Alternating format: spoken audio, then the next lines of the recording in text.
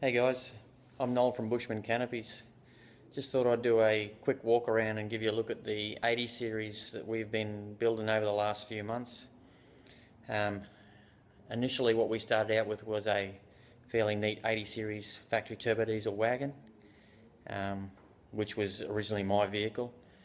We shipped it over to Lenny and the boys at Creative Conversions, who cut it down into a dual cab for us and put 650mm in the chassis so that we could build one of our Bushman canopies and put on the back. Now, since we got it back from Creative, I have driven it a few times and it drives awesome.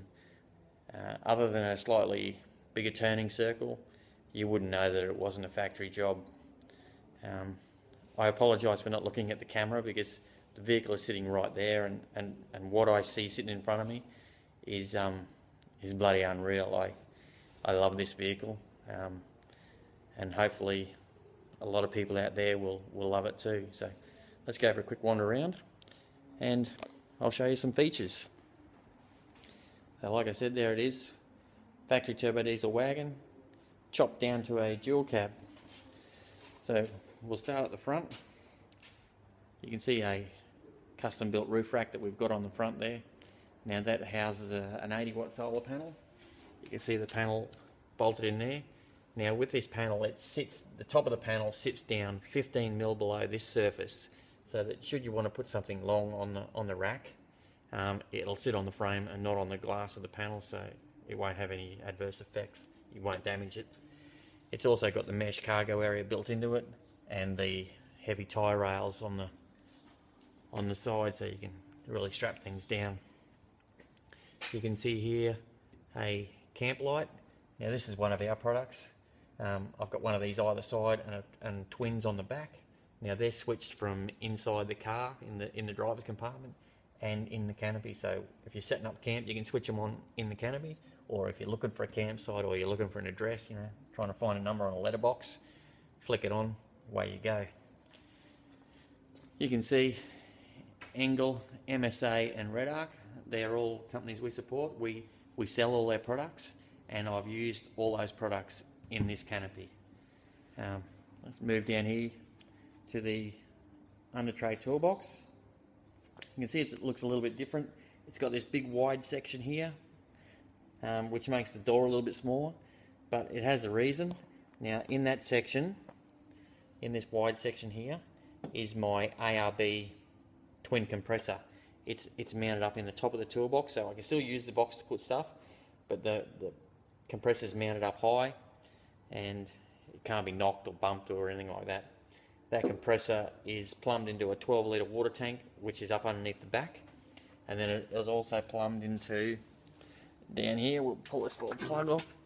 You can see that we've got one either side, one this side, one the other side, 2 air outlets, so we can plug our spirals in to air up after we've been off-road or been on the beach, or should we want to run a rail gun to change a tyre or whatever. We'll move around to the back. Now you can see on the back there, I'll just place this door. You can see on the back a aluminium checker plate jerry can holder. Now aluminium checker plate, powder coated black to match everything, and it is lockable, so you can put your fuel in there and not worry about anyone just coming along and lifting it out and wandering off with it like you can with some of the others. Reverse camera, high mount brake light, spare wheel. Now the spare wheel is mounted via this big wing nut, but its feature is it's locked from inside the canopy. That wing nut goes through the back wall, and there's a lock pin on the inside to stop anyone undoing it unless they can actually get inside the canopy. Now if we see the number plate, undo the 2 latches, and that's our roll-out drawer. This drawer's got a worktop on it, so I can set up the cooker or whatever, make some sandwiches or whatever while we're travelling or whatever. Underneath the worktop, if we open the drawer enough, that just lifts off, and there's our storage area underneath. Now, in the roof of the canopy, I've actually got an aluminium table that hooks onto these 2 clips here, comes out this way, so that gives us a big big prep area for making lunches, or you know, filleting the fish, whatever mate you want to do on it. Around this side, same as the other side, heavy duty roof rack up on the roof. Now we make those racks here, all out of 50 by 50 slotted box, so it's got a mounting system around the outside. It's got the heavy duty tie rails on it, and let's just see if we can get up and have a look and see it's got a full mesh floor in it, which you can basically jump up there and wander around, jump up and down, and have no ill effect on the rack or the canopy. So that's another one of our products. So let's lift this door up. You can see this side's fairly open. Reason being, it's just a cargo storage area, so you can throw your bags or your boxes of food or whatever in there. Or should I happen to go on a trip somewhere by myself, I can throw a single mattress in there and sleep. That's why I've got the third battery mounted in a battery box high off the ground, so that it's actually 1800 long in here, so I can stretch out, no worries, and have a snooze. Like I said, that's the third deep cycle battery. It's charged off the Red Arc DC-DC 1240, which is mounted over the other side on the electrical panel. You can see front and rear wall are both carpeted. So same with the drawers and all the boxes, all carpeted, so it's all nice and flash looking. The doors are carpeted.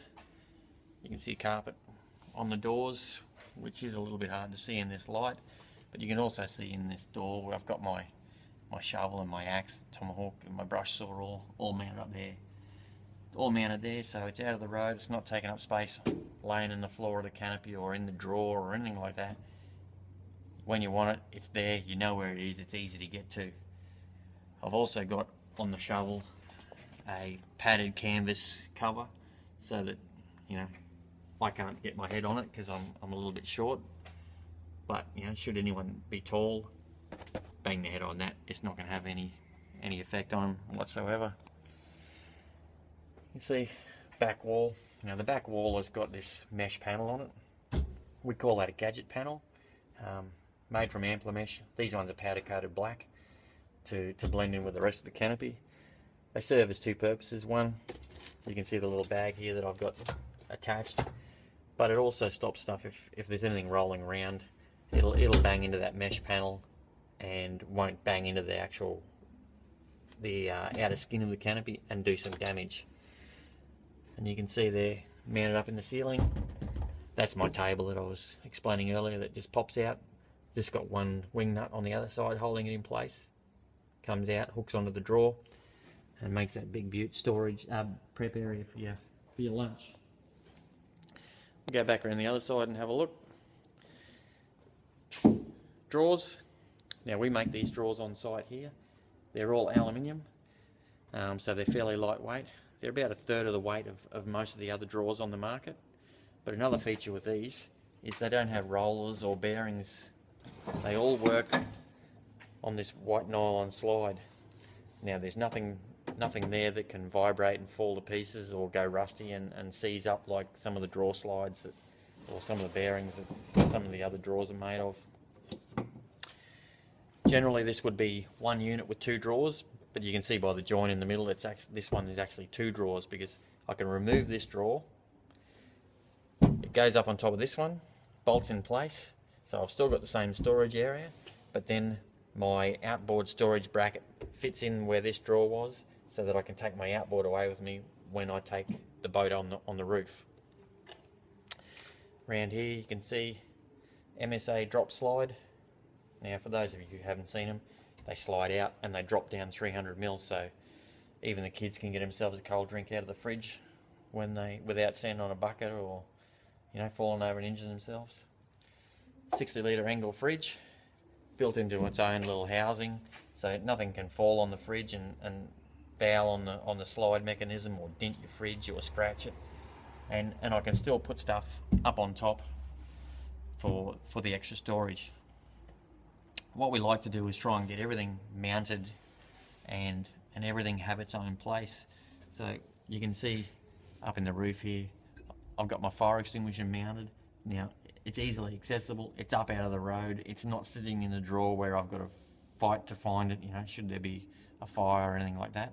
And same on this side, spinning around, I've got a couple of LED torches. Now they're permanently mounted there. I know where they are, so should I need one, I go straight to it. That's the electrical panel that we've installed into this unit. That's the very first one we've built this style, but I think it'll be pretty much the standard in all our canopies now.